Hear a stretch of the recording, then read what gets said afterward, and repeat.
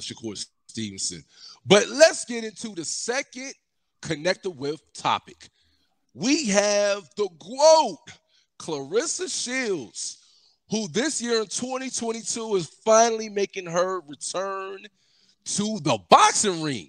Yeah, y'all heard that, the boxing ring. January 29th. Not in MMA, but she's returning to put the gloves on and simply throw those hands against EMA KOZIN. All right, EMA KOZIN. So, Q, the connector with is, do you expect a great performance after such a long layoff from boxing and doing the MMA thing? You expect to see a great performance from Claressa Shields. No doubt. No doubt. I think she's gonna feel right at home. And I feel like she's gonna be ready, man. She's gonna want to make a statement, because her mega fight is hanging in the balance, you know what I'm saying, after this fight, Savannah Marshall. Mm-hmm. So right.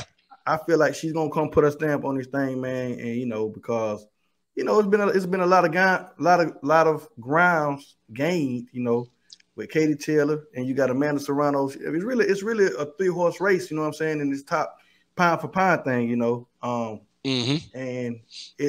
it's an ongoing saga, you know what I'm saying. So she gonna put her stamp down, I think, and look great and be primed and ready for that Savannah Marshall matchup. And I haven't heard a word from her, but hopefully she done with the MMA at least, for a long time. You know what I'm saying? Just lock in and but I expect a great performance. And shout out to Claressa Shields for being inducted into the Guinness Book of World Records, man. Real quick, you know what I'm saying?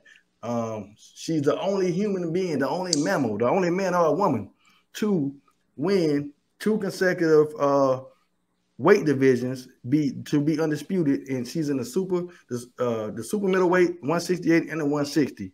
You know what I'm saying?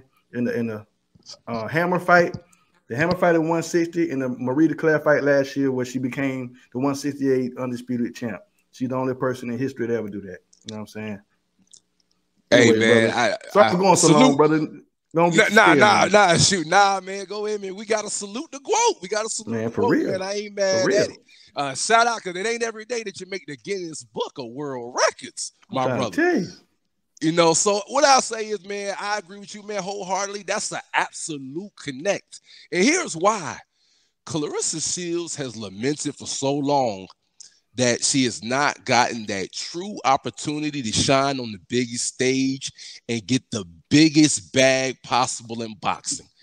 And, man, overseas, there is a huge bag waiting on her against Savannah Marshall. And I do not believe that any woman right now is going to mess up that bag for Claressa Shields.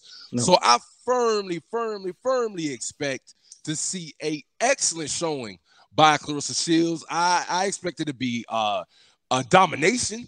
I expect, even though I know she doesn't have the most excellent knockout ratio, or pretty low knockout ratio, I expect the GWOAT to go after her head and her body and try to see if she can get her up out of there.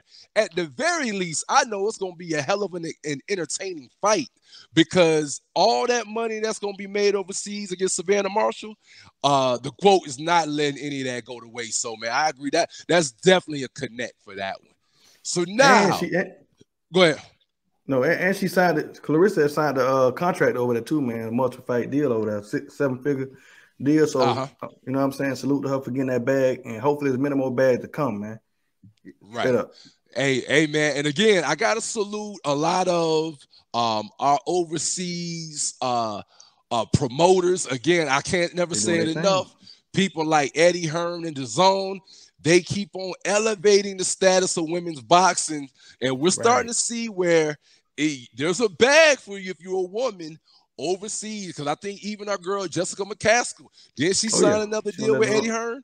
No, I think she signed for another bag over there with him. Matter of fact, Alicia Bumgarner, she's over there now. You know what I'm saying? And it's many more. Hey, he's swooping them all up. So let's get into the last one, man. As we wrap up Pod 89, man, let's get into the very, very last connector whip. So